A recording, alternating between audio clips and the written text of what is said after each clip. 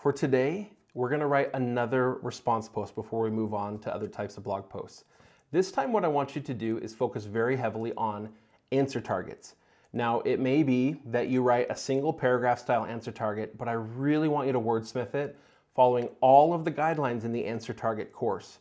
But it could also be that you use this opportunity to generate other types of answer targets as well within this blog post so that you can have multiple answer targets.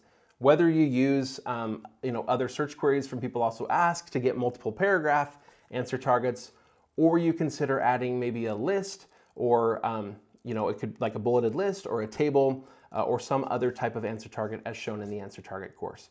I'll let you decide, but I want you to really think carefully about what types of answer targets you want to try to include here to help ensure that you're going to win a Google snippet and get this article ranking quickly and also get high visibility.